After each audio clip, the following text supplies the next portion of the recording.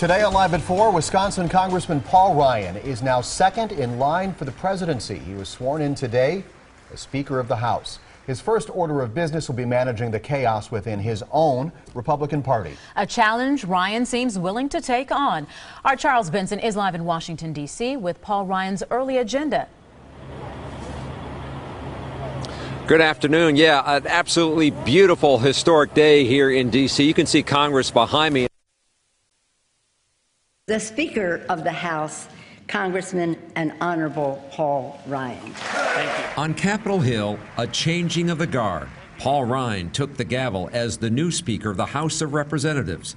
It's a House divided, with Republican factions battling each other, even as they fight Democrats. But let's be frank. The House is broken. We're not solving problems.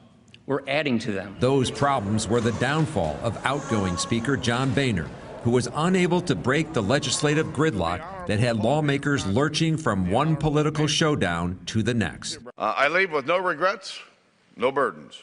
If anything, I leave the way I started. I'm just a regular guy, humbled by the chance to do a big job. Ryan, the House budget guru and 2012 vice presidential nominee, emerged after weeks of political uncertainty as Boehner announced his resignation and Republicans searched for a candidate palatable to the party's staunchest conservatives. The new Speaker opened with an olive branch to members of both parties. I am not interested in laying blame. We are not settling scores.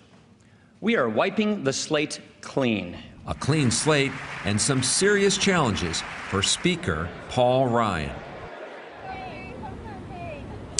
So hopefully we've worked out some audio problems, but as I was saying, an absolutely beautiful historic day here for Paul Ryan. Congress right behind me and off to the left is the House of Representatives, where he made history earlier today. But right now, he's across the street here at the Library of Congress, where he is holding a reception. Several hundred people here, friends and family, to mark this big moment for Paul Ryan. Coming up on Live at 5, we're going to hear from one of his closest advisors. And also on Live at 6, we'll hear from his older brother and the advice he gave him about being the next speaker. For now, we're live in the nation's capital. Charles Benson, today's TMJ4. Even the Speaker has a big brother, Charles. Thanks.